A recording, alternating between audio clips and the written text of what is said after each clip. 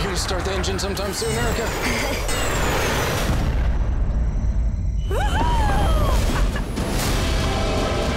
Do you know the odds of all of us being here at this time?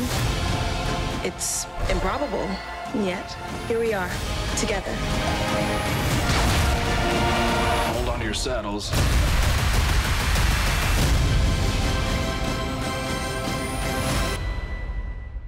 The champion was crowned in the basketball world, and if you're anything like me, you're already thinking about the football season. For the football season, I'm partnering up with DraftKings for their best ball contest. The contest has a $10 million prize pool, which is DraftKings' largest best ball contest ever. Sign up now using my promo code SMOKE and get your first $10 entry fee back in DK dollars once the draft is finished. Managing fantasy football takes a lot of work every week. With DraftKings best ball contest, you'll be able to enjoy the fantasy football action without the need to manage your team. So what are you waiting for? Head to DraftKings app now, sign up with the code SMOKE, and start playing best ball today.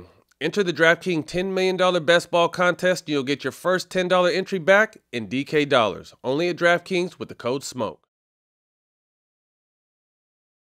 If you haven't already heard, it's a smooth sack summer. That's right, this summer, keep your balls cool and still look hot with Manscaped.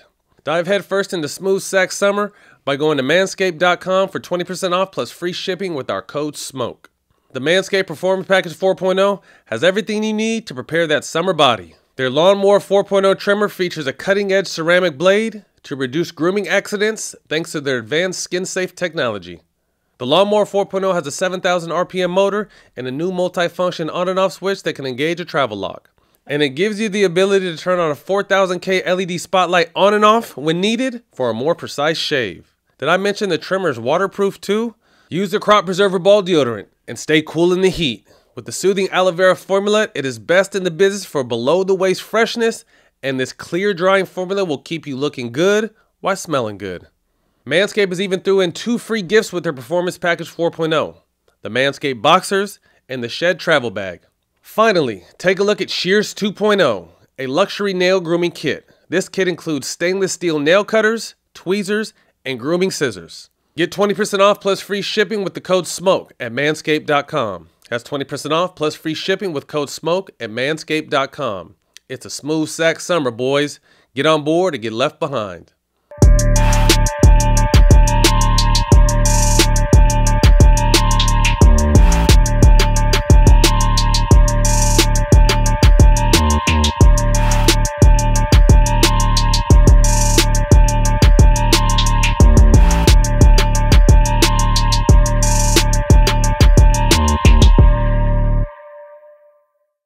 Welcome back. Jack, is a good day. Man, who you telling? A-listers. I mean, we have just, what's the thing? The Fast and Furious 10 is the theme I guess we're going with? Man, we just taking off in this space, Fast and Furious. That's what's that what going it on. is? Yeah, Okay. we the Fast and Furious in this space. So Yeah. now we want to welcome to the show someone we've been trying to get this dude for a minute, man. My dog Trying to get this dude for a minute. pulled up and sung at my wedding without a thought. And then disappeared again. And then disappeared in the night. back. I was He was like, gone. Hey, he was Louis in- came back on, just disappeared through the curtain. We never seen him again. He killed it, though. Man, welcome to the show, man. Tyrese, Man, we honor. appreciate My you, brother, man. man. Great to finally Honor. catch up with you. Honor. Yes, sir. Yes, sir. Multi-talented. Honored and grateful to be here. Believe it. Singer, songwriter, actor. What is it like when you think about where it started to where you are right now? Do you ever get a chance, or are you constantly trying to see what's next? Man, I tell people that where I'm from, what I've seen, what I've been exposed to throughout my childhood and teenage years before I got on, nothing about what I see in my dreams will ever compete with how blessed and life-altering I see when I wake up. I mean, look at my life, man. You know, like, when I go to sleep, I be so tired. It's pitch black, man. You know what I mean? I dream with my eyes open. So I just see shit, man. I just be like, wow, man. Like, my whole thing got off the ground from a 30-second commercial So we've already been sitting here longer than 30 seconds. It was supposed to be over for me already. So every day that I'm able to wake up and see and experience and meet and, you know, just go places and catch a vibe, man, it's life altering. Hold on. I don't know who's making noise over there with the potato chips. Yes. Who is it, please? But Who is it? Who is it? I promise you, that shit, you would think that I got on some headphones right now with how loud that shit is. Oh my. Like, I promise these thoughts are expensive. I want to reach them all. I've been waiting on this shit right here, man. Please. Yeah. Please with the Dorito bag. Carry on. Sorry. Yeah, so, you know, I just really feel like, you know, I think the moment you take your access for granted, your access will no longer be granted. You know what I mean? So I literally, like, it ain't about celeb, rich, money, mansion, this and that, man. I can't believe any of this, which allows me to really, like, wow, you know, every day.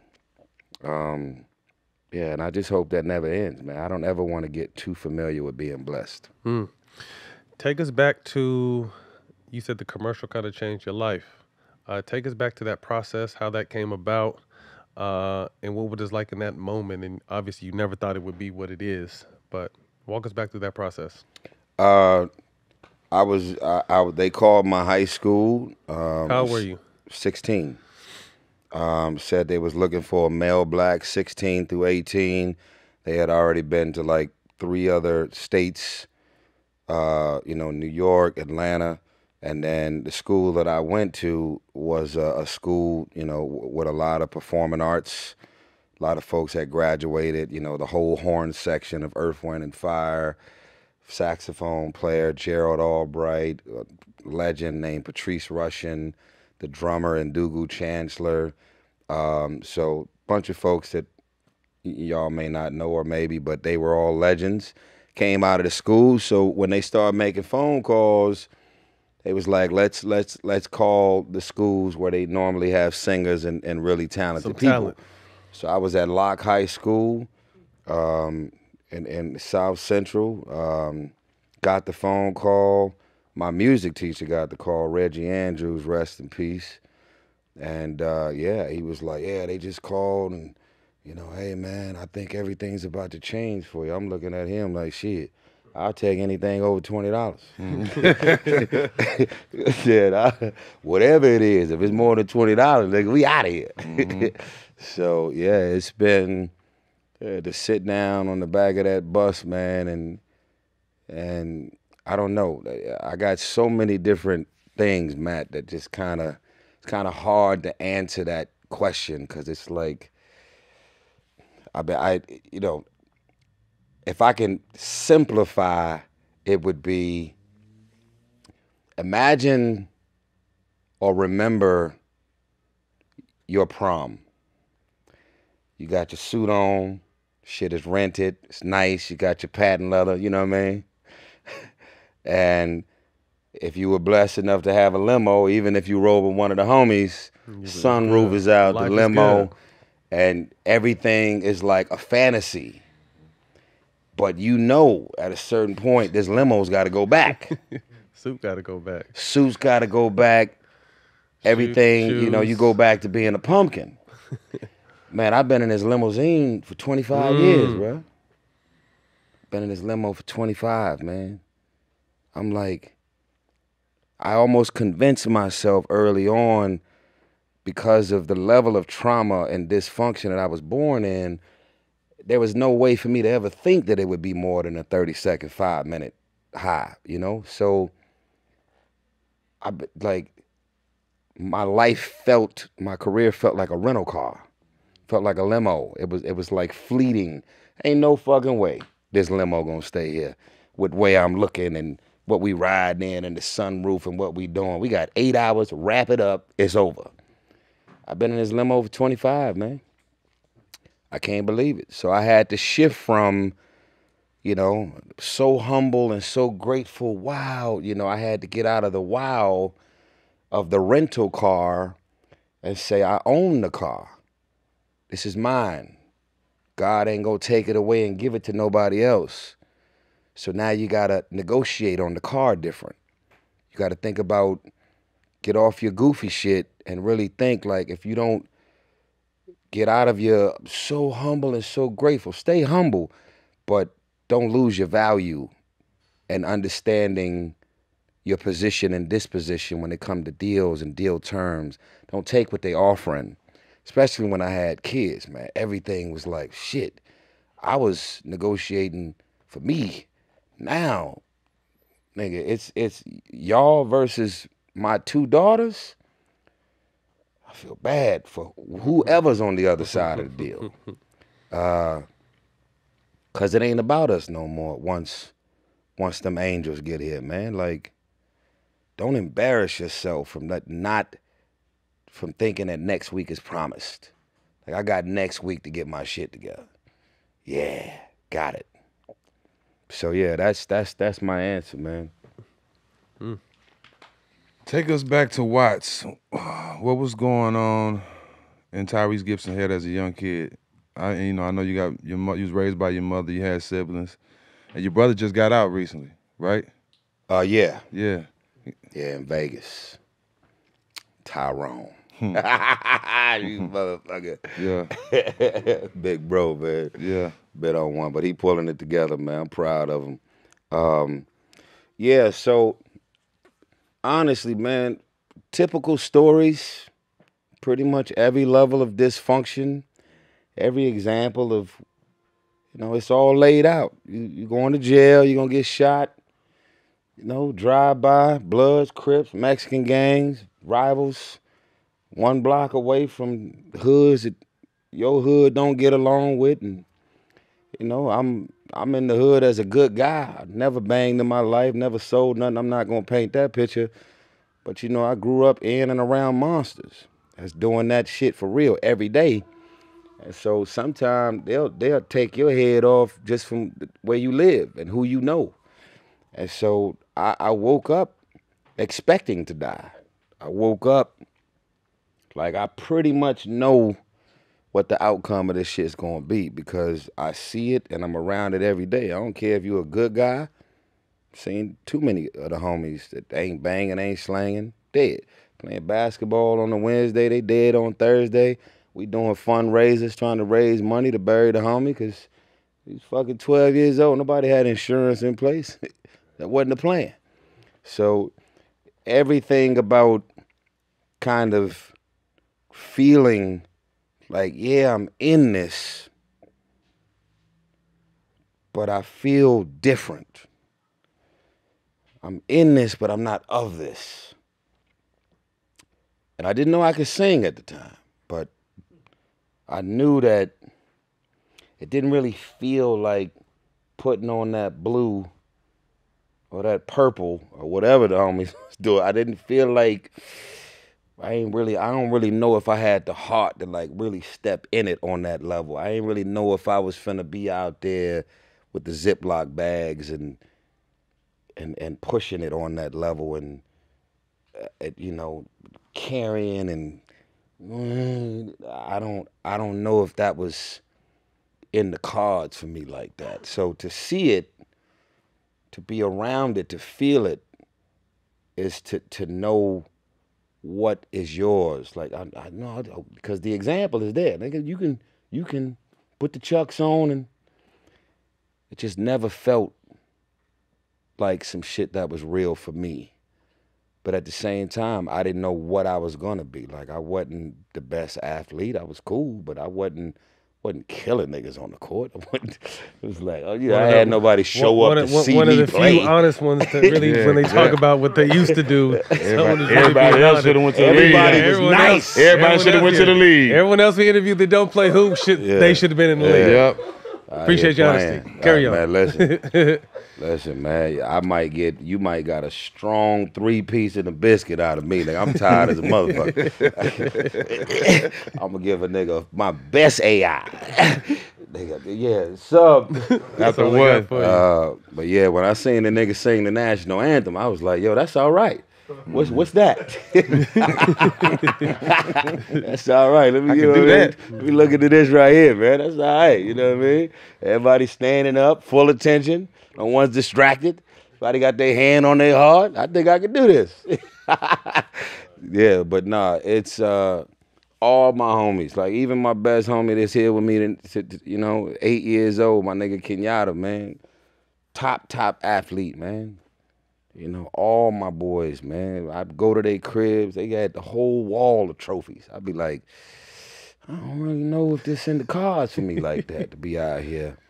So I just was lost, felt different, didn't really feel like I belonged.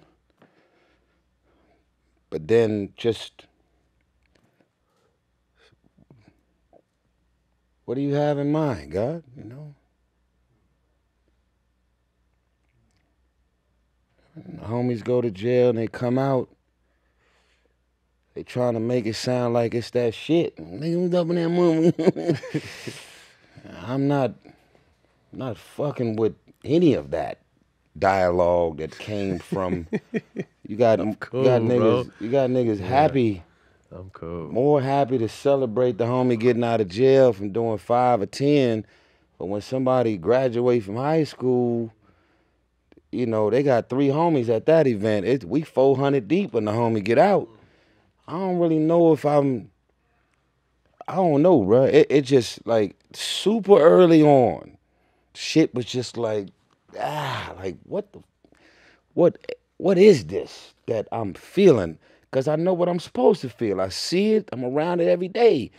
The Impala, the curly top, Snoop, Dre, NWA, straight out of Compton. I'm in Watts, right next door. This is what it is. God just had other plans, man. So imagine me not being grateful when nothing about my life looked like that. And I still got homies over there right now.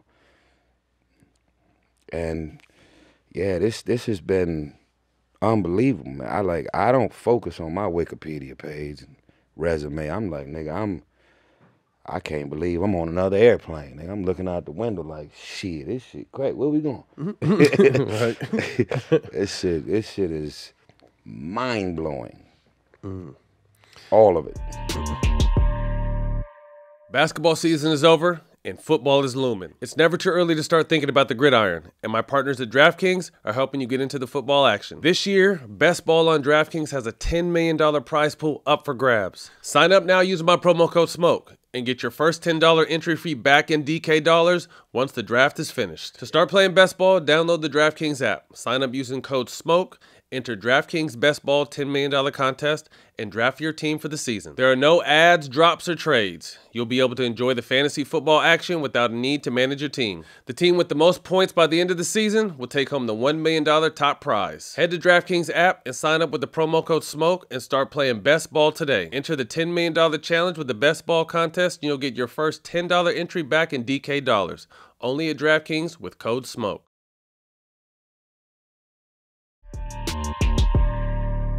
Buying tickets can be stressful, from finding them last minute, to hunting down the best price, to competing with other buyers for popular events. Your favorite event shouldn't be stressful. Game Time is a fast, easy way to buy tickets for all sports, music, comedy, and theater near you. With killer deals on last-minute tickets, the best prices guaranteed, you can stop stressing over tickets and start getting hyped about the fun you'll have. I love browsing through the Game Time app and finding the best summertime concerts and basketball games in LA. Game Time is the place for last-minute ticket deals. Forget planning months in advance. Game Time has deals for tickets right up to the day of the event. Get exclusive flash deals on tickets for football, basketball, baseball, concerts, comedy, theater, and more. The Game Time guarantees you'll always have the best price. If you get tickets in the same section or row for less, Game Time will credit you 110% of the difference. Snag tickets without the stress with Game Time. Download the Game Time app and create an account using the code SMOKE for $20 off your first purchase. Terms apply. Again, create an account, redeem code SMOKE for $20 off. Download Game Time today. Last minute tickets, lowest prices, guaranteed. Late 90s, you signed your first deal with a major record label. How'd that come about? That was after the Coke commercial. You know, Okay. that's when labels existed. So after I did the Coke commercial, one of the first people who tried to sign me was Andre Harrell, which was crazy because he like literally sent niggas to my school, onto my high school campus, trying to. It was like an NBA scout courting. They was at the talent shows. I'll be sitting there eating lunch, some pieces and shit, little brownie cake. I'll just look up. Hey, what's up, Ty? Oh shit, what's going? You know, like real record label executives. Because my music teacher was in the business too. You know, he wrote "Whip It Baby" with the Gap Band, so he had a lot of hit records that he wrote before he became a music teacher. So it was kind of like, who's there? Who's his teacher? So they found out Reggie Andrews and my pops and my teacher, and that's how they got access to the campus. But they was all trying to sign me. It was a 20 record label bidding war. Damn. So I ended up signing, and I moved out of Watts. I bought my first crib at 16, 4-bedroom, 2-car garage. My mama co-signed because you got to be 21 in Cali, at least to own a crib. I moved in with 2 Rottweilers and a fucking ice chest and not one piece of furniture. And I was just in there. And that was the start of me feeling like something is happening. And the craziest thing is, when I bought that crib, it was because I had a conversation with one of the big homies who never had no money, never, you know. And he's like, hey, nigga, listen. When you get this money, don't be another shoulda, woulda, coulda. I looked at him, I'm like, what's that mean? Don't be able to say you shoulda, you woulda, and you coulda. Invest your money, buy a crib. Even if you lose the motherfucker, just go do something. Don't just be out here buying rims and jewelry and doing goofy shit. So when he said that to me, bro, like literally you just never know what conversation one of the big homies can have and what effect it can have on you. He said that to me, and I bought my first crib at 16 in Hawthorne, right off the golf course, gated community called Traditions at the Greens. All my neighbors were my grandparents. Straight up. You play golf? No. Like ADD. Jack live on the golf course, don't play golf neither. No. Your first title album. That's my big bro right there, man. I pray, and I promise you, this guy right here, before I even met this guy, I was like, yo, that's my nigga right there. Straight up. I'm talking about, I'm seeing the documentaries and all that, like your responses, like, oh, I was like, yo, that's like, I promise I know this nigga right here. I sent him a DM on the gram like, yo, man, I don't know, you know what I mean? You can't talk no sports and shit with me, nigga. If you don't want to pull up, nigga. And I pulled up. He like a motherfucker. Pulled right up on it. ATL. Yes, sir. That's crazy, yeah. How was it putting together your first self-titled album? What was that process like? Weird, you know, because I wasn't third generation singer. My grandma sung, mama sung, and now I'm a singer. You know, there was no reference whatsoever to the blueprint. So wear these clothes, sing these songs, shoot these type of videos, and it was like, you know, I'm not here to argue and debate what direction I'm going in. I don't know if I'm supposed to be singing and dancing like Genuine, songs like Pony or Usher, what you make me want to leave. You know, I'm like, nigga, am I supposed to be out here giving niggas shoulders? You know what I mean? Like, I ain't know what the fuck was. I was like, nigga, I don't really know what, you know what I mean? I'm like. What was your go-to? I mean, I was just kind of listening to whatever they was, you know. I didn't really know who I was to be able to argue about, no, I ain't feeling that song. Like, all y'all know more than me, supposedly. So, you know, I'm glad I listened because, shit, something got figured out. You know, I tell niggas a story all the time that my struggle, especially after all that I just shared about being in the hood, my struggle was, even though I was singing, nothing about singing in the hood is, you know, soft ass nigga, get on me with this. You know, you could be the NBA, NFL prospect all day. You could even run track and still have niggas out here looking at you like he good. You gonna be out with the yeah. Big teeth ass nigga, sit down, singing. You know that the homies wasn't sure. It was almost weird for the homies that I grew up with to show up to a talent show. Like, you know, these niggas sitting on front row. Go ahead, nigga. You know what I'm saying? Like, what one of the big homies gonna say to cheer me on? He gangsters of he got some shit in his back. He looking to the left and the right, and I'm on stage singing what? Go ahead, nephew. You know, go ahead, nephew.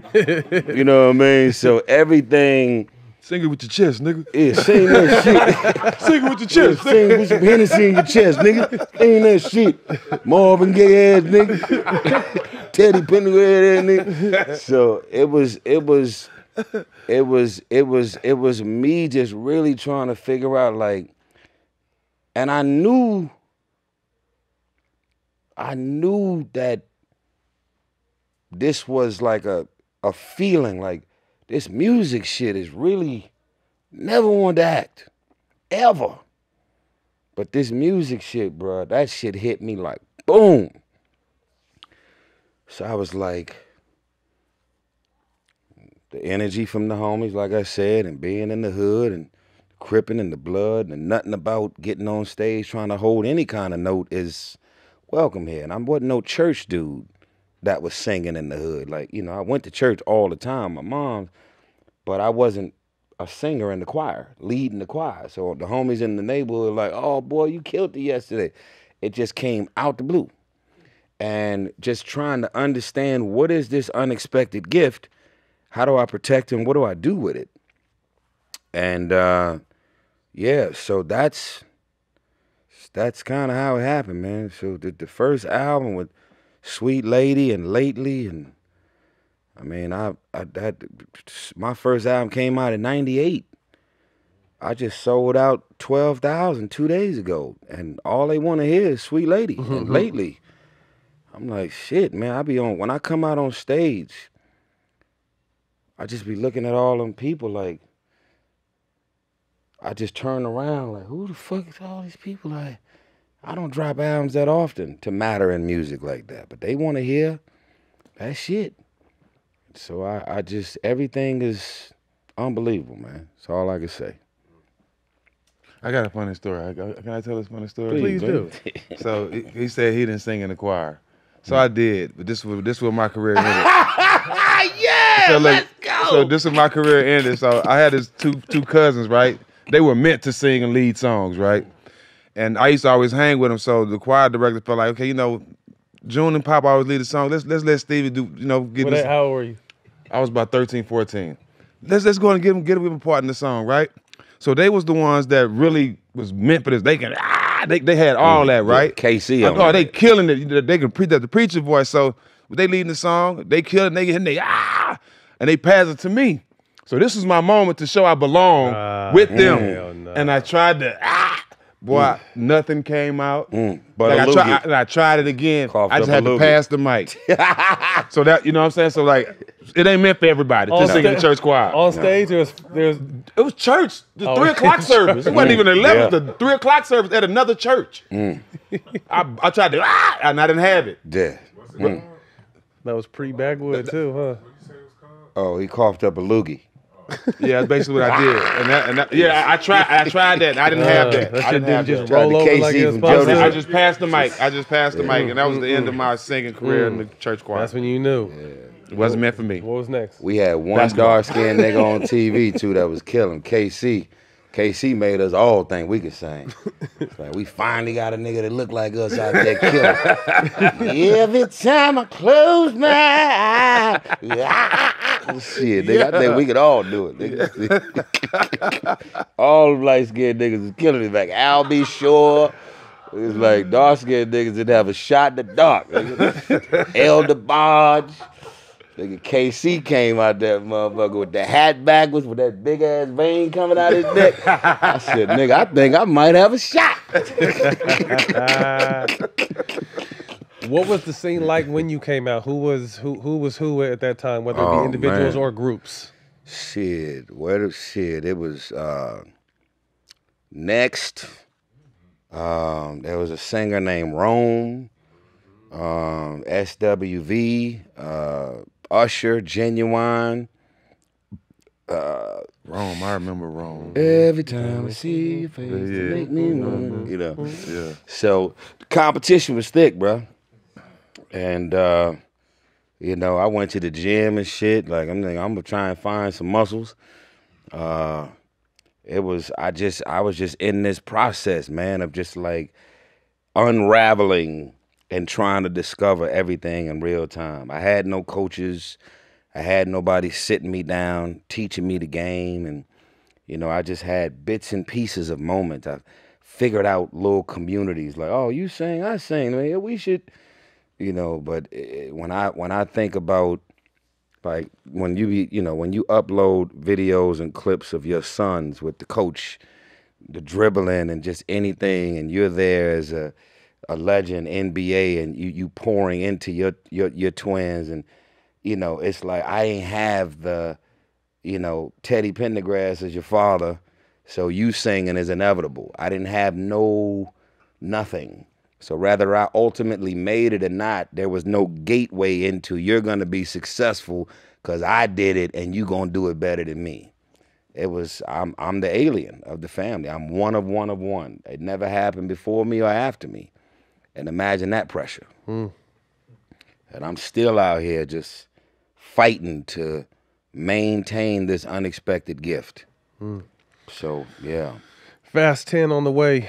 Talk to us what it's been like for you as you talk to, you know, living this dream. I mean, to be in this this series with this group of people for this long and continue to do it. Man, listen, man, God has a sense of humor. Yeah. There's no way anybody can tell me that my first movie will be Baby Boy that was written for Pac. Pac was supposed to be Jody. He got killed in Vegas, and John Singleton, rest in peace, shelved Baby Boy. And for Baby Boy to be my first movie, which is why I had Pac on the mural in my bedroom, and then to go from Baby Boy to Too Fast, Too Furious, extremely hood and extremely white and mainstream. It's like, this is all crazy. So Vin Diesel and Paul obviously did part one, which I had nothing to do with. I came in for part two. The opportunity for part two only happened because they couldn't make a deal with Vin Diesel. I said, nigga, I do the shit for per diem. I do this shit for a turkey sandwich with some cheese on it. Nigga, like, this shit is incredible. So when I got the phone call that, you know, they couldn't make a deal with Vin or the first director named Rob Cohen that got the franchise off the ground, I was just like, wait, so you want me to do the whole movie opposite Paul, the way Vin did the whole first one opposite Paul? That's crazy. And how did y'all make the connection that Jody Right. could do anything that's got to do with Roman? Like, it wasn't one white person in our movie. It was nothing about me that said pop, mainstream, crossover. Nigga, 3 minutes ago I was on in Watts. Like everything about my energy has nothing to do with white people. You know what I mean? Like, I'm like, you put me opposite the whitest white man there is, rest in peace to Paul, but he's the surfer. He's like literally that guy.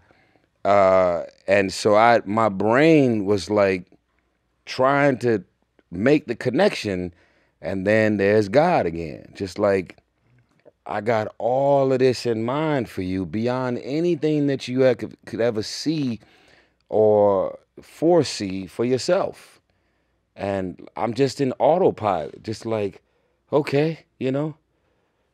So yeah, man, like the first one came out 23 years ago. Now we got Fast 10. So I did part 2. I wasn't in 3, I wasn't in 4. And then me, The Rock, all was in part 5. And I've done 5, 6, 7, 8, 9, 10, and we about to do 2 more. It's a gift that keeps on giving. Shit, I don't care if I'm in the movie for 3 minutes or 3 hours. It should change my life forever. You know, it's something else, bro. Like, we just came back from Rome doing the international press junket. First time in the history of movie premieres, they was at the actual Coliseum as our backdrop. They just thought that shit was Photoshop. I'm turning around like, man, you know, it's like, it's all. You took the legend Kimberly with you. You took Kim the legend Burrell, with Mama you. Kim, Yeah, you absolutely. took her with you. I seen that. Yes, sir. My mom passed. Shout out to her. Yeah, shout out to Kim, Mama Kim. I love you. Changed my life, man. Yeah, I was, my mom's passed last year, rest in peace, on Valentine's Day of all days. And I'm like, wow, so you give birth to an R&B singer and you die on the most romantic day in the world? I got to process that one. That's heavy. But yeah, man, I you know, I had a real rocky relationship with my mom growing up. You know, she drank for like 27 years, and childhood was real crazy.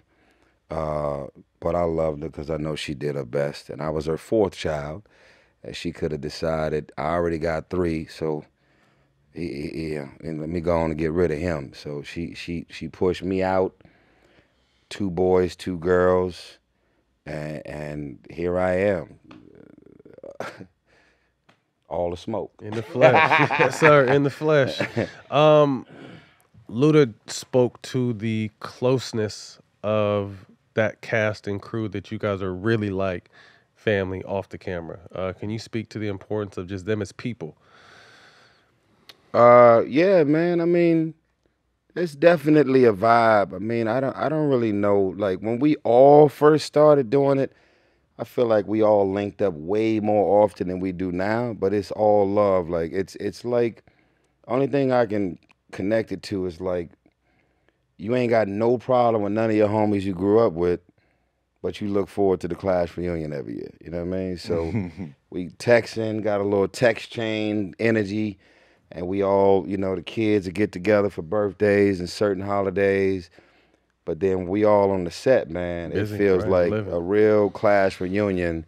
And it's hard to believe that we get as much as we get done because we laughing and joking and having so much fun. But we're all very clear, like, yeah, the money is flying, the champagne is flying, but we're under a lot of pressure because we're working on something that a lot of people are anticipating. And that shit can be very stressful, especially being around Ven, because he's definitely got at least 10 more of these motherfuckers in his head right now. So you could talk to Ven and you'd be like, yo, did you catch the last 45 minutes of what I just said? Because he's on some genius shit. He's he's already casting who's going to be in the next 3. Yep, tell him to keep me in mind. Yeah, Throw me in there. You just got to show up a set with your baby bro. Yeah, man. for sure. Yeah. It's You know, Roman ain't went home yet. That's what I was like, look here, man. Cousin Jesse. Yeah, you know, Cousin like we Jesse. did the premiere Fast 10.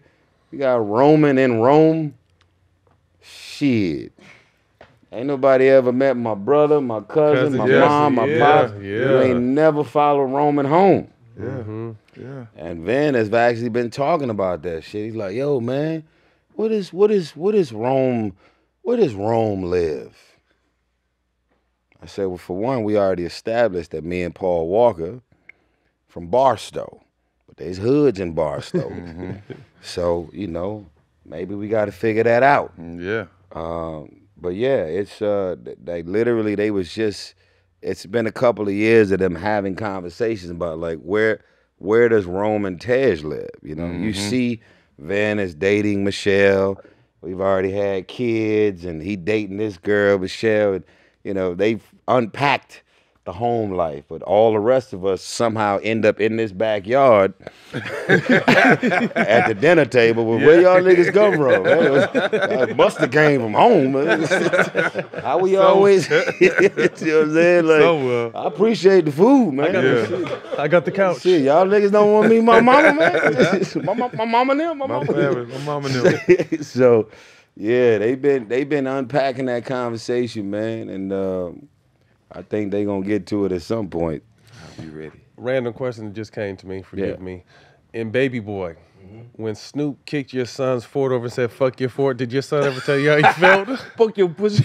What he said about his fort? Did your son ever tell you how you felt about Snoop kicking his fort down? I wasn't even on the set that day. Fuck your fort, Fuck man, your nigga. fort, little nigga. Nah, I wasn't on the set that day, man. I was wondering, maybe if he told you later or just ever. Man, stupid. That was a high thought. Forgive me. No. We good. We needed that. No, I wasn't even on the set that day, man. Oh my goodness, on the man. set, That's funny, man. man. You stupid, bro. Yeah, that's funny. We had Lud on the show today. Yeah. And he talked about John Singleton's greatness. Can you speak to that as well? Where do we start, man? I mean, I would describe John as a kindergarten teacher, or a Head Start teacher. You know, when you drop your baby off, and they're getting their first round of classroom and education. He had the patience as a filmmaker to teach you and show you everything that has to do with acting. Did it for Cube, did it for the list is 30, 40, and it wasn't just the actors that he put on, the amount of camera operators, you know, Ruth Carter, who just won her second Oscar. She was our stylist for Baby Boy. She was our stylist for Four Brothers. Four Brothers was a dope movie. Now she's designing and winning her second Oscar for Black Panther. So John Singleton, man, he came here, and God used this man to change everything. Everything is different after he came and went. There's like, all of us are still on. Regina King, Regina Hall, Cuba Gooding Jr., Lawrence Fishburne. It's Neil everybody's, Neil Long, producing, writing something. And some executives that, bro, he's got like 40 people that's in the Academy that's able to vote for who should win an Oscar. Bro, when I got to the set of Baby Boy, it was all black people in every category on the set. And then I went from Baby Boy to Too Fast, Too Furious, and because that was my introduction to Hollywood, I'm like, Steadicam, lighting, grips, electron, all of these departments were all black people. And so he normalized, he's like, yo, if you're capable of doing the job, I'm not gonna exclude you. Because at the time, everything about excluding us from all departments was very real. So when you the boss and you can put your people on that's very capable of doing the job, ain't no some niggas, you're like, look out, you ain't that good, but you know. Yeah, it's like there's some giants out here, you know, that cut hair, do makeup, and blah, blah, blah. So he just made sure that everybody in every department was on. And then to go from that to my second movie, Too Fast, Too Furious, it was just like, wow, got it. Shit, man, he changed my life forever, man. Like, I'm talking about, I don't even understand why he had so much in mind for me, man. Like, yo, you the one. He used to always say, man, you remind me of Pac, man. And I couldn't even process that because I think of Pac the way I think of Pac, the way we all did here on the West Coast, but he just kept saying it. And then when I hung out with his moms one time in North Carolina, me and my ex was about to divorce, mother of my first child, and she was the godmother to my first daughter, Shayla. And we went to her ranch for like 2 weeks. And she was a chain smoker, and she said to me 10 times that she did, all these niggas running around here, all trying to sound like my son, look like my son, but you the only one that really remind me of my son. And it's kind of scary. I know you didn't come here for that, but oh my God, you know, and just like hearing that and then making the connection that of all the people that John could have casted, he said, you remind me of, and I didn't have the acting chops to justify him putting me in Baby Boy. I was Baby Boy. I'm #1 on the call sheet. I wasn't #3, #4. It's your first acting role. We're not gonna make you the star, my nigga. Pay your dues, and we're gonna give you a little walk on, see how you do, and then we'll give you a bigger role after. I was Baby Boy. And it was because he made the connection to Pac. Now, I'm not Pac, so before y'all niggas jump in my comments, just shut up. Goofy ass niggas. Right. What you trying to say, niggas? Shut up. Right. You know, so yeah, it was really interesting, man. It's like his mom said, you vocal, you outspoken, you know, you got some Panther energy on you.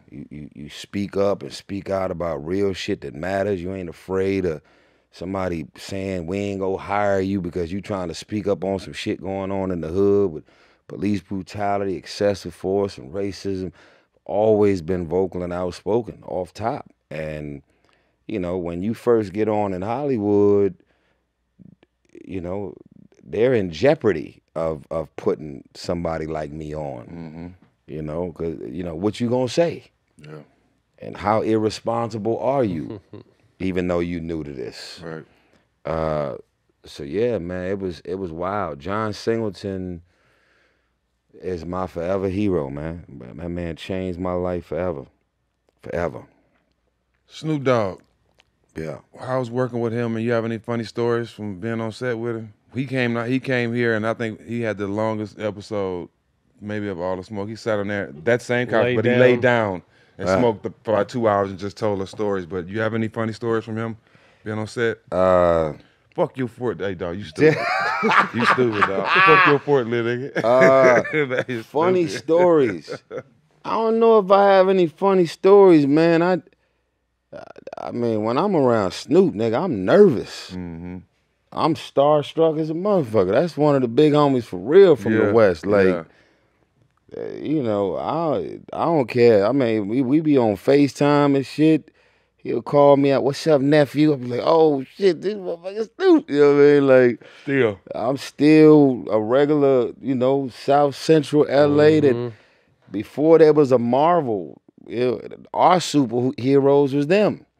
They was doing shit that it's like the Impalas, the girls, the parties, the pool parties, the smoking, the drinking, the life, the cliques, the entourage, the going to the concerts and seeing niggas sell out arenas, and we ain't had no idea what kind of money they was making, but shit, everything about what we was doing beyond selling, banging, cripping, and blooding, they created a, you know, Eazy-E. They was like, yo, you could rap. You could, because I guess at the time I was too young to know, like, everything about hip-hop was on the East. So once, you know, Eazy-E and Too Short and all that shit started happening for the West, it became some other shit that, you know, in the hood, we like, oh, man, nigga, maybe we can get on some rap shit. And so yeah, man, I've done some legendary backyard parties at my crib. And every time, hey, nigga, I'm going to pull up on you. You know, I'll be like, and then he'll get out his Sprinter, and I'm just like, it's like I hear music. Oh, you know, like fucking Snoop, man. So Hey, that's, I ain't got no funny story. I just be nervous around the big homie. to speak to your legendary backyard parties. Back in my go days, I done grabbed a handful of them. Yes, There, sir. Yes, sir. Yes, sir. Yeah. bro. Yeah, the ratio about I know, 40 I to know, 1. I know what you're capable of. J-Mac, Unbelievable. J-Mac, right. I know what you're capable of. Ratio was right, 40 to 1. Man, that motherfucker. That boy had the backyard laid Yeah, out. it was right. It was right. It was all the way right. 2007, Mm-hmm. you landed a major role in Transformers. What was that like? Crazy. Still had the one of the Transformers in his crib.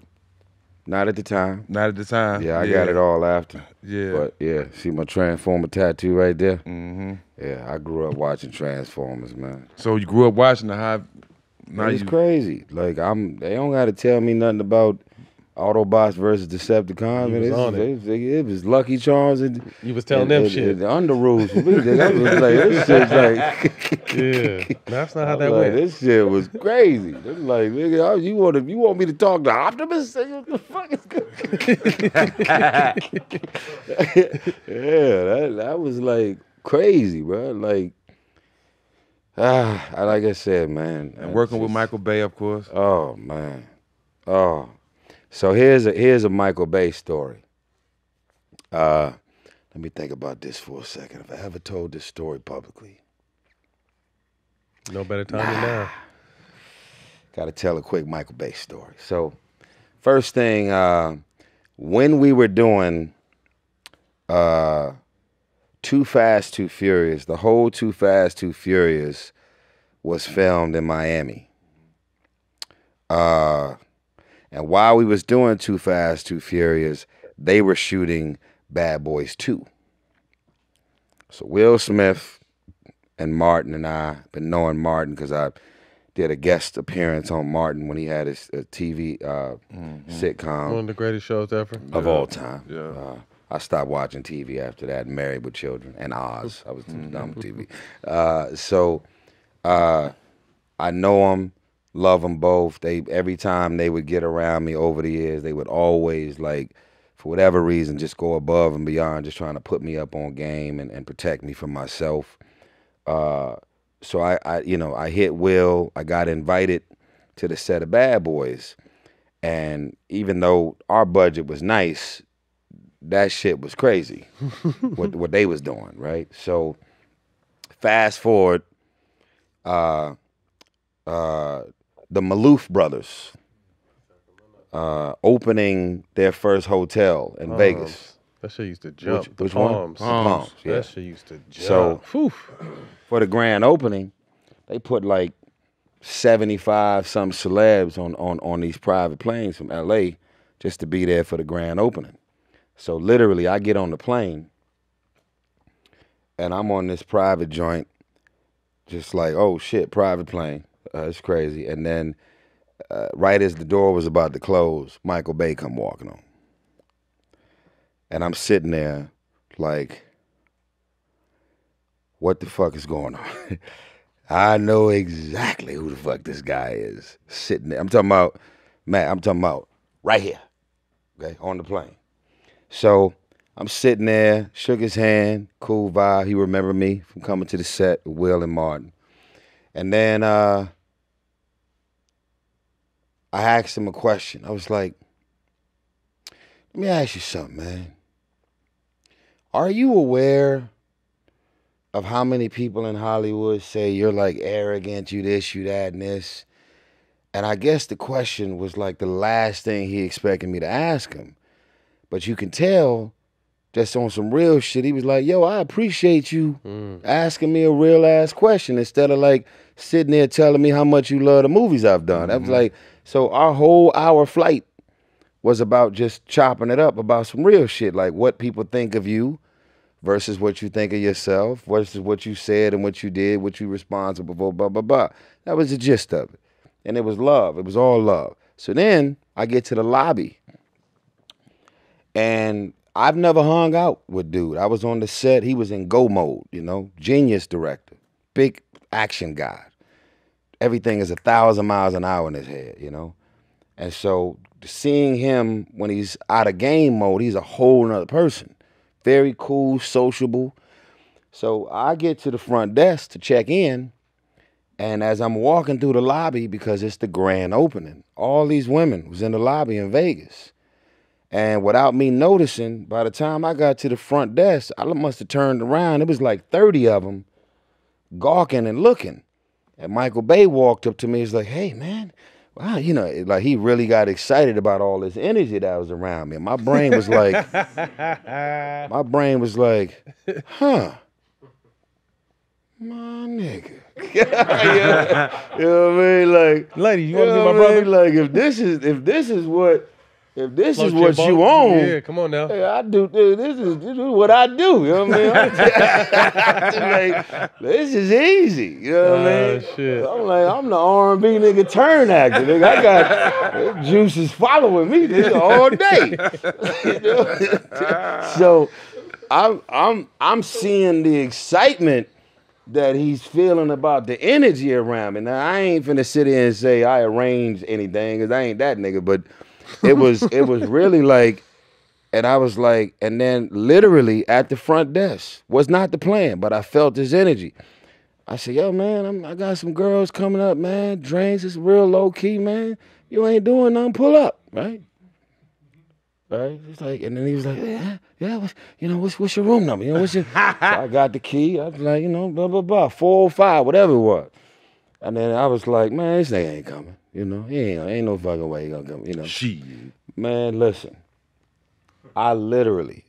It's the funniest shit. If Michael see this clip, he gonna be like, "You, brother, I've never told nobody." Hey, he got there before you. Exclusive. So I'm literally in the room, right? I swear to God, it was at least 30 chicks in there. I didn't tell them they needed to do anything. I just said, look, man, if this man knock at my door, when he come upstairs, y'all got one job and one job only. Get me on. To just make him feel like the most incredible motherfucker you've ever met. Yeah. And I said, look, man, I want y'all to know, there is nobody in the history of cinema who knows how to film and capture women the way Michael Bay do on some Victoria's Secret. Been shooting them campaign for 30 years, blah, blah, blah. So they all up in there like that. And I'm like, yo, he actually specialized in putting random women on. He don't necessarily need to be with a supermodel. He don't go for the established. He'll go and find some brand new bad chick and make them look. Nigga, they was up in that motherfucker like, damn, they're just like, well, thank you for the opportunity. I'm like, oh, nigga said, hey, he gonna be happy to hang out with me. He gonna be way happy to see y'all when he get up here. Yeah. So, hey man, y'all ain't gotta do shit. Literally, this ain't no prostitution. Like I don't play them games. Yeah. I don't do shit, which nothing did go down. Man, drinks. Girls, put some music on, vibe, had a nice little suite. It wasn't nothing crazy. Then like an hour go by, I'm walking, I'm pacing in my room. And man, bup. And I swear, man, I almost want to get up and reenact this shit, but the camera's on me. But like if the peephole was here, nigga, I was like, oh shit. Like it was like a move, like, oh shit. Like, yo, nigga, if this motherfucker is on the side of this door, when I look through this peephole, it's over. So I went, looked to the peephole. Fuck. Yo, it's him. Y'all good, right? Y'all ready? Y'all ready? Position. Action. Y'all niggas do action. Bruh, opened the door. Came in, you know, he always got his little shirt just about right here, you know. You know, he's Mr. Miami at 20. Hey, man, you know, you want something to drink? You know, they went full on flirting. Like, don't worry about me. Just make sure he feels amazing when he gets here.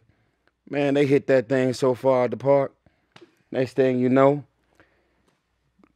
got each other's number. He invited me to a Christmas party. That's up the street, by the way, here in Santa Monica. And hung out with him. He's like, hey, man, I got this movie I'm about to do. I'm thinking about doing it. You know, Steven Spielberg hit me up. And he's mentioning Spielberg like this normal. I'm like, Spielberg, you know, he wanted to direct it. And he was like, maybe you should do it. He's like, what do you think, man? I said, Transformers? Like, man, that's childhood for me. And he's like, yeah, you think I should do it? Like, fuck yeah, man, it'll be crazy. He's talking to me like as if me saying he should do it is going to actually make him do it. I'm like, well, shit, you going to ask me? Yeah. So then... You know what else you should do? You should put me in it, too. Yeah. Then he said, this was funny. He said, he's like, yeah, would you do a movie like that? Like, yeah. I'm so fucking fired up, but I'm trying to play it cool. Like, yeah, man, I do some shit like that. Shit. It's crazy. I grew up on that, man. It'd be crazy. You would kill that shit if you did it. And then he said, yeah. He said, are you funny? I said, yeah, I'm funny. I can't really tell you I'm funny, but I've been known to keep niggas' attention and tell a good joke or two, you know what I mean? So he invited me back to his office. I walked in his office. The whole room was full of images, because it's all computer generated. It's all of these images of the cars and the Bumblebee before and after, the Optimus Prime truck, and all of these images. And he's like, come in, man. And I'm like, what the, I'm looking at my childhood. So he wanted to cast me in the first Transformers to play Bernie Mac, the car salesman who sold Shia LaBeouf's character, the first Bumblebee. If anybody's seen it, that was supposed to be me, Bernie Mac. And after hanging out with him several times, he literally created the role, Nest, and had me with Josh Duhamel, the soldiers, and we end up doing 3 Transformers.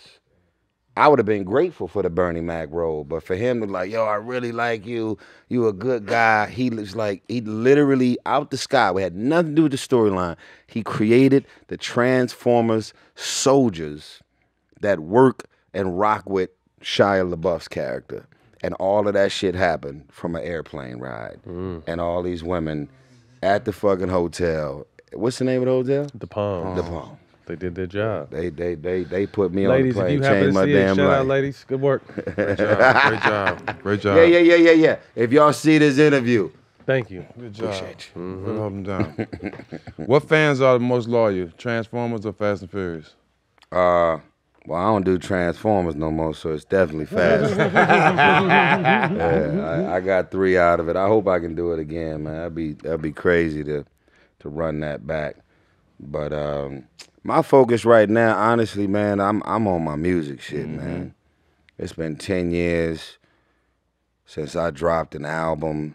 My last album was called Black Rose, and I've been in the studio, man, just like, really, like, it's hard for me to accept that the year is 2023 right now.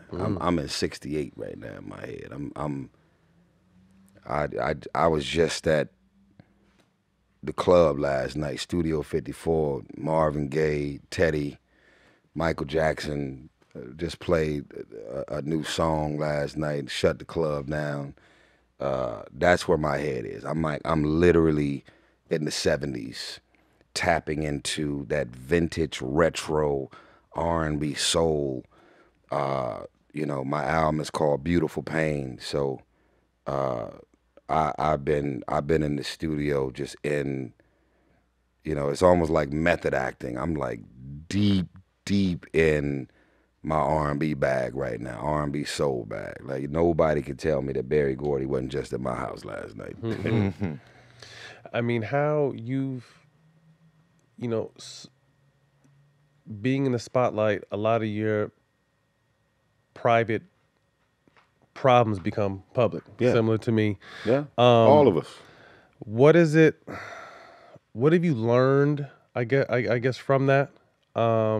Can you laugh? I mean, they created a meme. Can you laugh about stuff like that? What have you learned? I mean, I'm someone very similar where my divorce was public and what happened after was public, and then my fight for my kids was public. Yeah. You know, obviously you've gone through some of those struggles, and although it should be private moments, it's public moments, so everyone is picking at it and saying what should and shouldn't happen. How have you kind of learned and navigated and kind of made yourself better from those experiences?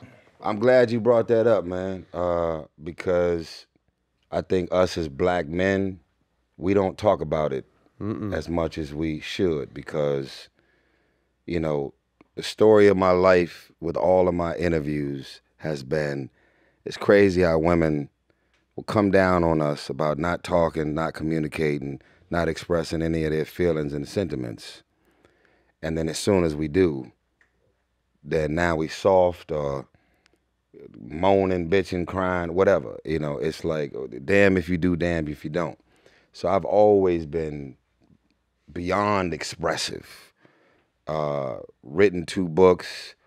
I got fucking YouTube videos in the thousands with my motivational, inspirational videos that I put out, just like getting it off of me. The truth is, y'all come from the world of sports. There's nothing about my life that comes with a sports announcer talking about, well, Tyrese's performance comes in at a strong 10. The last performance, he tried, but it didn't land. You know? I don't deal with that as an R&B nigga. We deal with radio hosts and on-air personalities, but everything about this life that I live, I am growing up in real time. And I am figuring it out. I'm bumping my head, I'm falling, I'm making a mistake, I'm up, I'm down, I'm sad, I'm confused, I'm wondering like who the fuck and why, and wondering like, did you really just get in a whole relationship and just fake the whole shit to get a baby out of it, when I got in this shit for real to do it for the rest of my life, bro? I took my wedding band off and I was light-skinned under my finger, man. Damn. That ain't the worst thing. No, it's not. No. But I'm just saying for him to say that though. Yeah. I never took my shit off, man. Like, fully in it. And so my single entitled "I Don't Think You Ever Loved Me," featuring Lenny Kravitz, man. Y'all probably didn't even know I had a song. I want y'all to hear it. All streaming platforms, Apple, Spotify. "I Don't Think You Ever Loved Me," featuring Lenny Kravitz. You know, I was with her for 5 years. We was married almost 3. Didn't even get to 3. And then she just pulled the plug on the marriage. And I'm literally over here just seeing my whole shit go up in smoke. And I'm over here pulling out a human calculator, just trying to add it all up. And, you know, my whole thing has always been, I've never been the kind of entertainer or public figure that wants to sell you on the success of it all. I'm gonna tell you everything. Don't look up to me because of the shiny building. Don't love me because of the drop head. Love the nigga in the car that happens to be driving a drop head. It's always been just the opposite for me. I got the shit that's gonna make everybody like, yo, that's, but I want you to say, yo, that's a man of integrity. He's honest. He allows himself to be vulnerable and go into those uncomfortable conversations that most people never feel safe with having. And you know, most people, first of all, us as men, we've been forced to shut up. You know, women have went above and beyond to express themselves and be expressive. And we don't really feel safe with talking about our actual feelings, childhood traumas, the shit we've seen, been exposed to, them places that we could all slip into, knowing that the answer is not in a medicine bottle. Sometimes Jesus ain't enough for us, you know what I mean, with what we're feeling. And the concept of Jesus is like, well, how do I apply that into... And then I'm like, got it. got it. Cause it's confusing. I don't wake up with no ill will and no malicious intent. You would expect a nigga with money, power, access to the streets, to corporate America, to the lawyers. You would expect me to be the one to say, I got the power and I'm gonna become abusive with my power. But I find myself being on the receiving end of what niggas trying to do to me. And I'm like, damn, I got the power to do it to you and probably can get away with it. But I don't have them intentions. So it makes dealing with these type of things in real time, it hits you harder because I'm like, damn, what I could do, I don't do, but then everybody seems to be doing. I'm not sitting there playing victim, but it's crazy, man. And yeah, that's my answer, man. Like these California courts is on some fuck shit. Vicious. Like 100. Like Vicious. Man, listen, man. Get married out of state, have your baby out of state, and y'all come live out here all you want. But don't do it. You know, that Disso master They at don't 111 Hill Street fuck your life up. Jack, out of all of us, who you think pay the most child support? Me by far, nigga. You? Not even close, man. Where you at? Where you at, You Jack? tripping, huh? Where you at? Where Jack you got at? 11 kids. No, I don't. I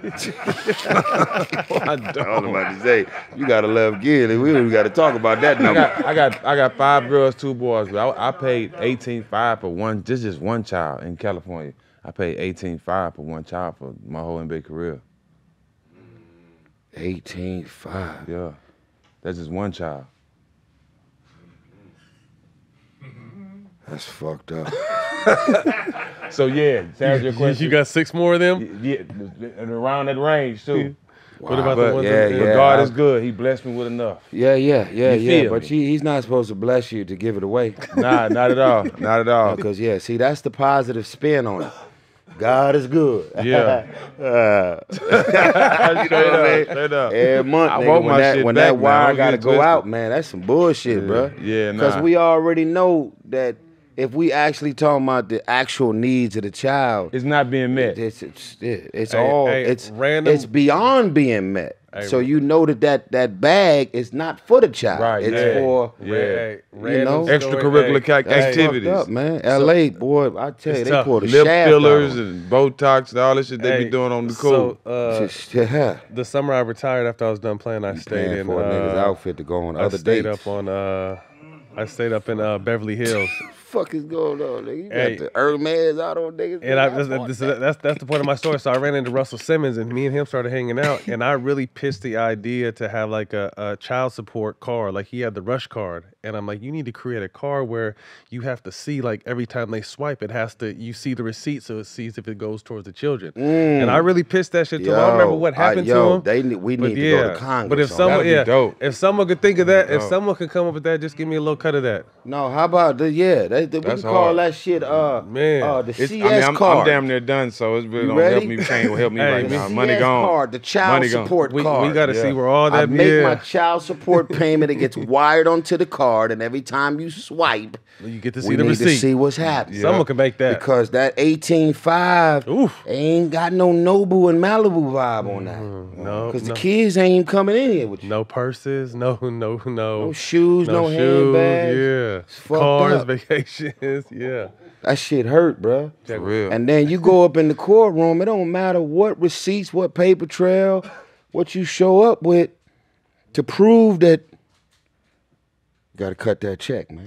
Regardless, straight And up. that I'm gonna tell you, man, a man, I'm still you bleeding. born, I'm bleeding right now. I'm bleeding. I see your blood. As we It's fucked up. And I match me you. up. I match you 2 drops. That's- Yeah, and Patch me but imagine, don't matter NBA or singer, actor, imagine that this is common knowledge. You walk into the courtroom, and if you was born a man, you got a preset McDonald's menu. You gonna get the shaft and balls. Period. Tax returns.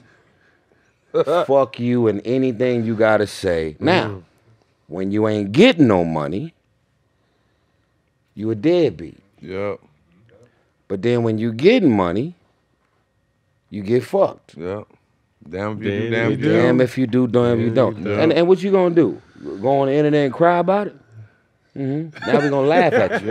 Yeah. What more do you want from me? Yeah. I want my soul back, That's motherfucker. it, man. Come on, man. Straight I up. just like I'm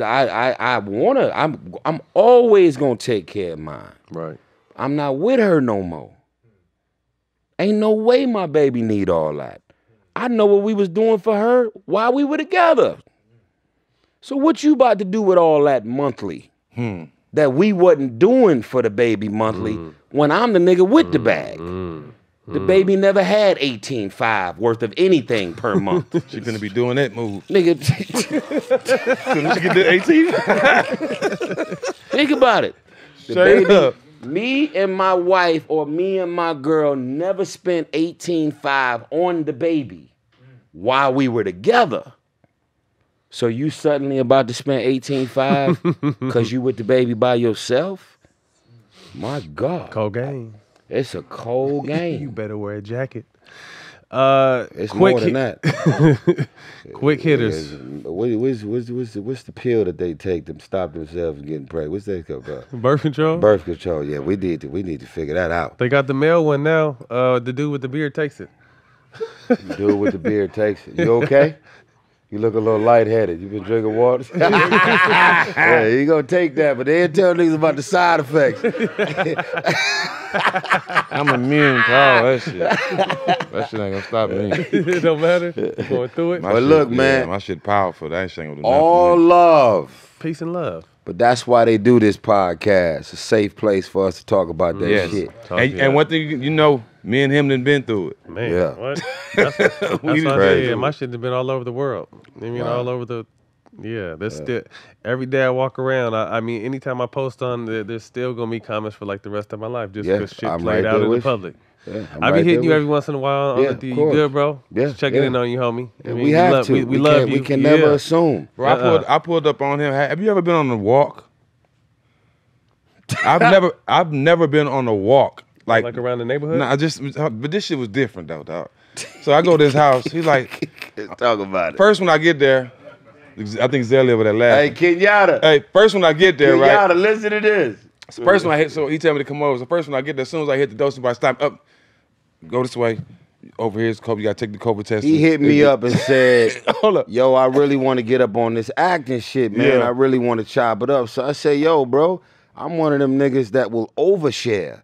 I'm not threatening, insecure about no other man getting in this game. So instead of you like me getting on the movie set, winging it, bumping your head and making mistakes, let's Hold up. really chop it up about what you're trying to do, because there's a lot of ways to go about it. So he pulled up, and that go ahead. And so I do my COVID test and all that. You know what I'm saying? So They he's had like, to go in that nose. yes, Woo. yes. A couple They did. different. They did. One Q-tip though. They got it.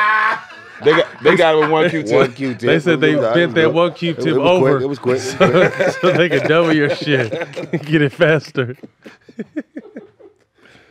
My bad. Go ahead. Nah, I forgot what I was saying. They No. swabbed your COVID nose. test. COVID test. Oh yeah, COVID testing. So take the COVID test, and I go talk to him. He sit down, whatever. He's like, let's go talk. Let's take a walk. So this is my whole reason.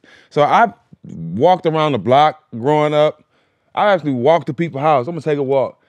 This was a real walk, bro. Yeah. Let me tell you why. All the trees was green. Yeah. All the houses were nice. Yeah. And we landed in the park where it was just one bench and it's just green everywhere. I'm like, this nigga taking me to heaven. Did this nigga take me on a walk in heaven? Hey, that's my nigga from childhood, bro.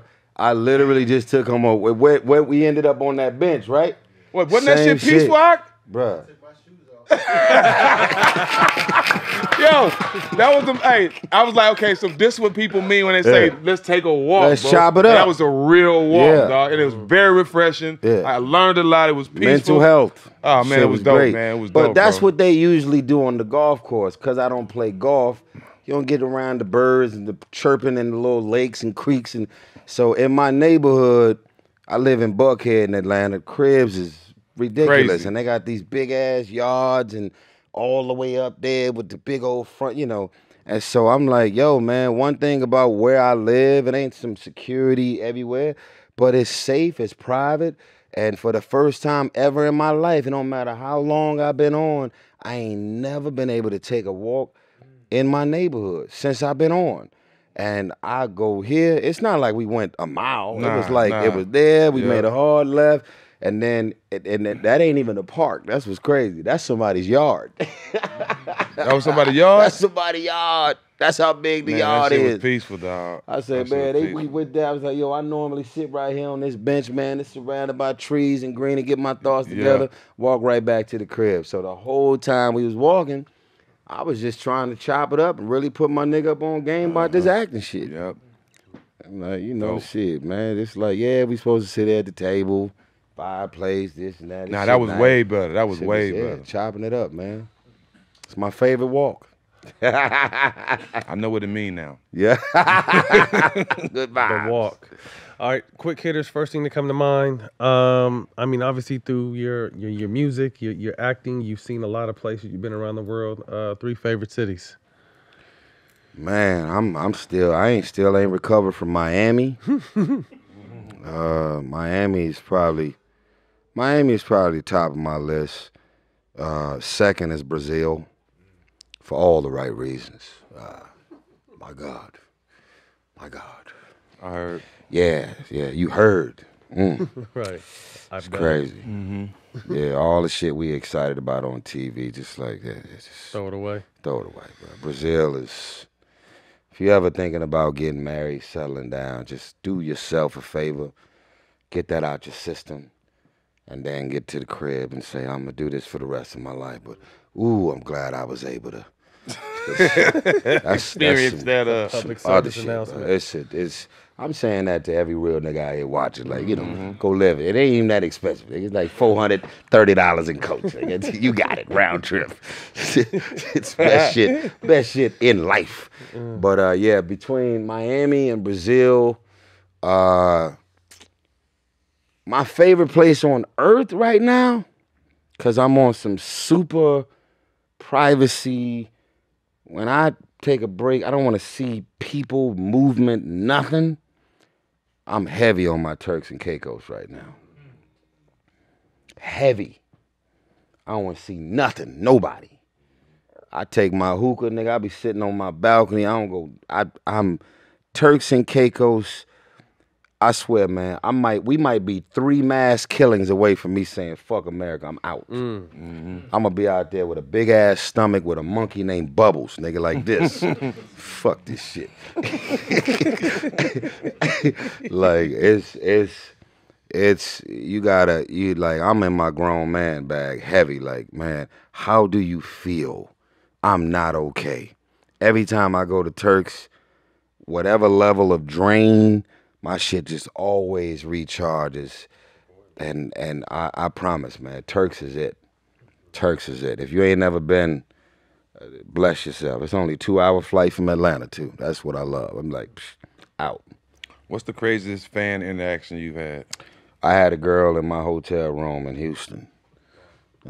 Found out where I was staying, went to the front desk, convinced the nigga at the front desk that a key was supposed to be in her name. She was already upstairs, ready to go when I walked in the room. Question, did you go or did you send her home? Nah, I got out of there. That was a little scary for me. Anybody this determined, you definitely got some shit in mind. It's a lot of plotting. You got a motive. Yeah, you really, what do you call it, premeditated? Yeah. Your shit is way too, you convinced the nigga at the front desk, like, yeah, Tyrese is staying here. I know it. He called it, last name check. He said, you called it in. My name's. None of that shit was real. She was in the room. Yeah, it's crazy. That's crazy. If you could have a billboard with a message saying slogan for the world to see, what would it be? Shit. You know how many brothers would have went in the room like, oh yeah, you got the key I left you, huh? What was slogan? I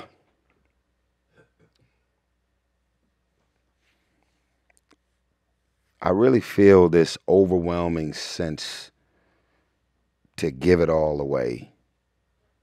Not on some charity shit, like cutting checks and, you know, the way I post, the way I communicate, everything about this interview, there's somebody that's gonna hear something and be like, oh, nigga, he made it possible. He made me think it was possible because the way he just still regular, still just, you know, something about what I do and the way I do it. I have this overwhelming sense of responsibility to just give somebody permission to go get it without, you know,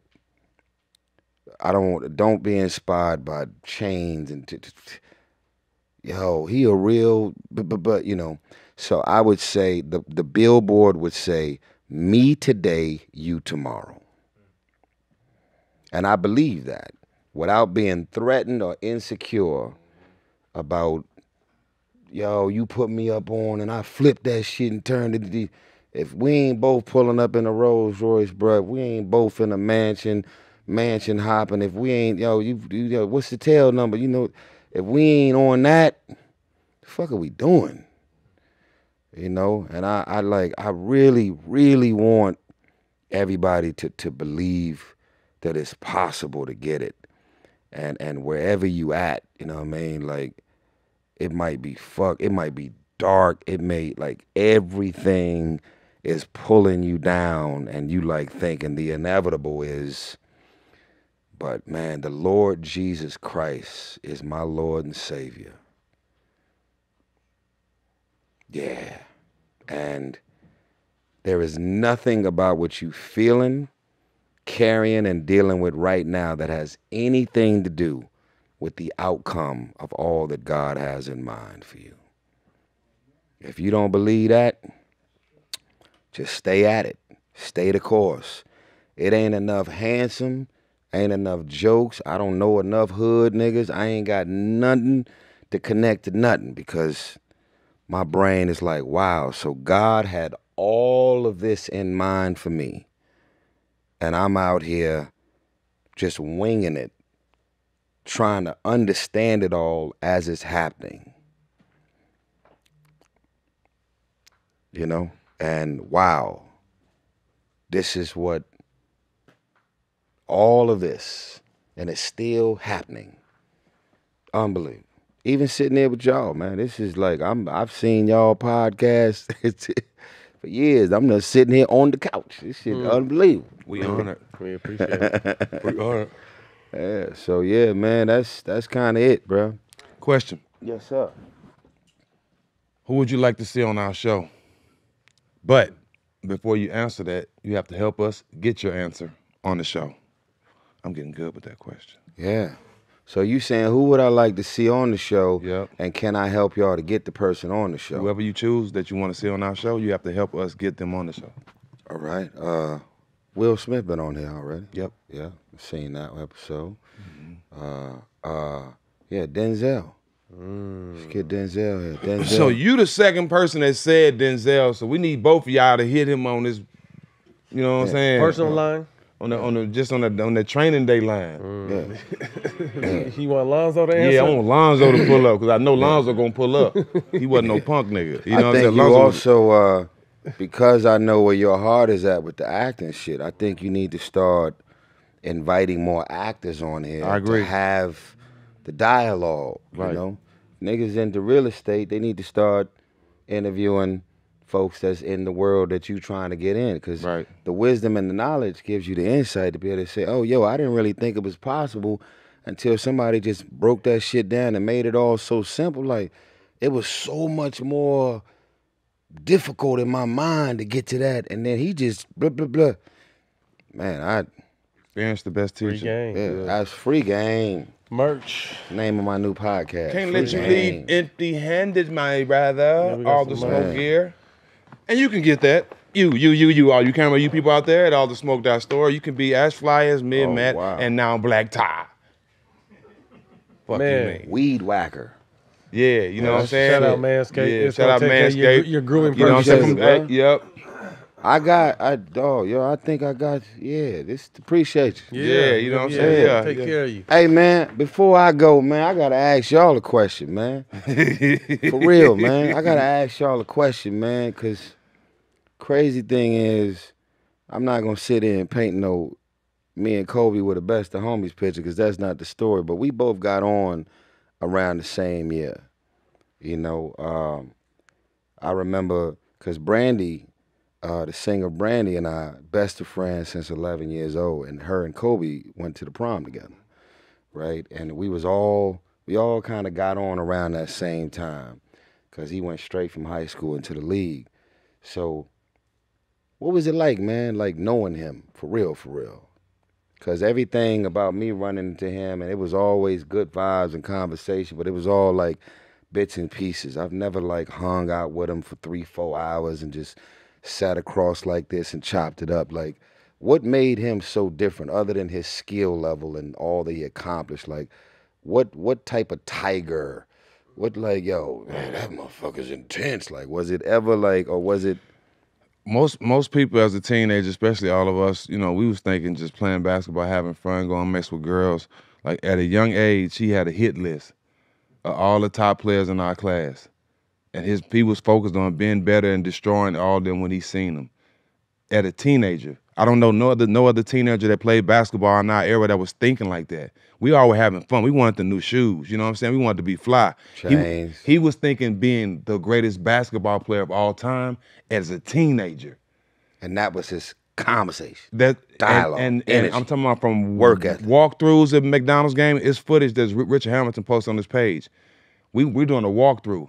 He catch the ball and swipe hard and go dunk it. It's just a walkthrough, bro. So he was just different. Like his will to win and will to be great, you can't teach that, and I don't think you probably won't ever see it again. But it was sparked by Jordan. Yes. And his father. Yes, Like, his father. so Jelly he Bean. was able to even identify and connect to MJ, and then he like, I want to even be bigger and better. But it was a constant appetite of aggression To be great. To be great. Yeah. I mean, I got a chance to like really, really get to know him once we became teammates, and then post-career. And, you know, obviously you see his greatness on the court and in his drive and will. But, you know, I got a chance to see like the father, you know, the coach, you know, the way he looked out for people, the way he loved people, the way he tried to inspire people, and really took that same grind that Jack said in basketball and wanted to put it in business and again, to help people. You know, he was telling us both, like the last time we talked to him, like, I don't want to be known for my last 20 years. I'm like, nigga, you're Kobe Bryant, 5 championships, Los Angeles Lakers, one of the great. He's like, I want to be known for the next 20. You know what I mean? So he was always kind of, whatever he was going to put his mind to, he was going to be the best at. Like, that's how much. But again, I see them cool, relaxed, talking shit, you know, back and forth. So it wasn't, I didn't know. I knew him in passing. I didn't know the younger Kobe. When I got a chance to meet, obviously, the older Kobe, it was just a lot different.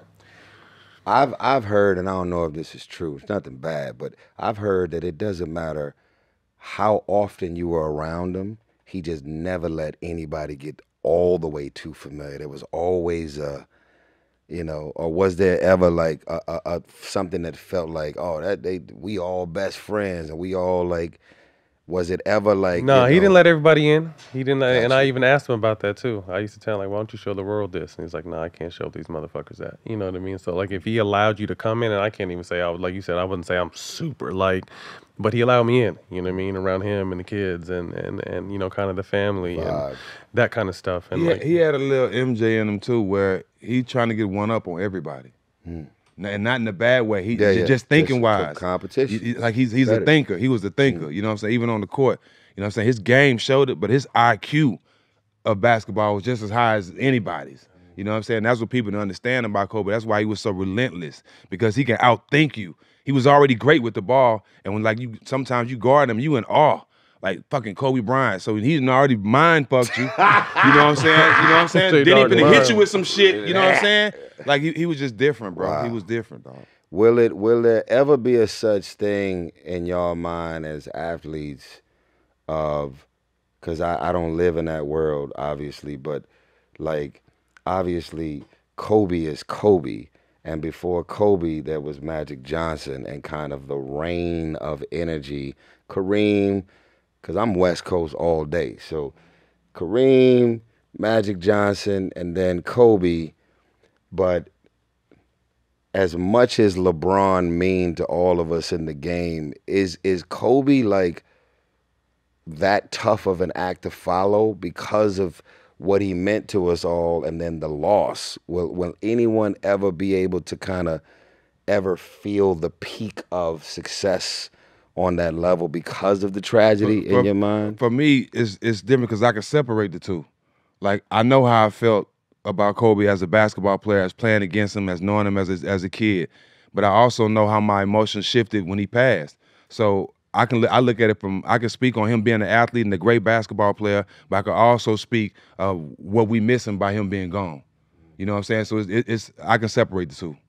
I mean, I think obviously LeBron's greatness is LeBron's greatness, but I think, you know, for someone to get drafted here as like you said, you grew up in front of our eyes, he grew up in front of the world's eyes as well. From 17 years old to, you know, rode the ship until the ship sank, when he could have jumped and went somewhere else. So I don't think anyone will ever be more impactful to the Lakers' historic name than Kobe, for what he meant to it, the championships he won, and then obviously the way he went out. And we'll never see, you know, at the same time, we'll never see nothing like LeBron, Kobe, Jordan, none of that ever again. Ever. So, yeah, and it's clear. That crazy? Mm-hmm.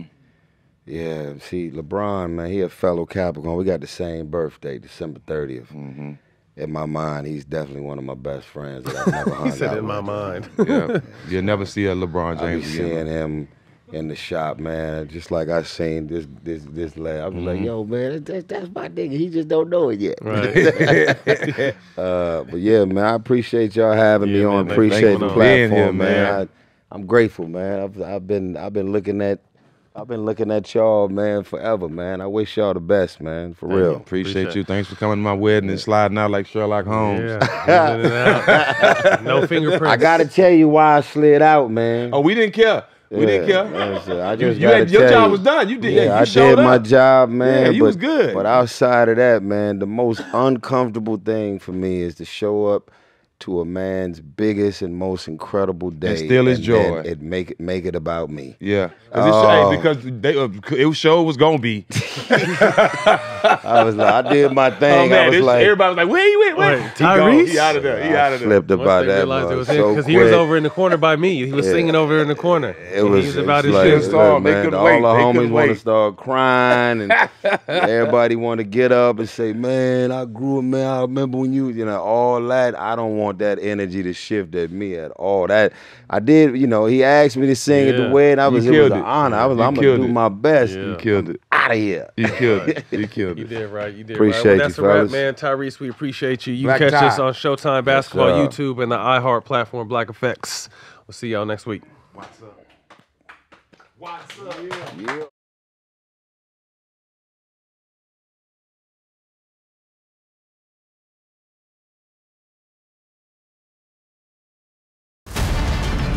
You gonna start the engine sometime soon, Erica?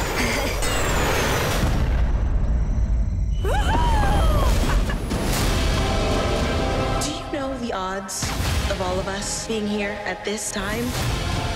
It's improbable, yet here we are, together.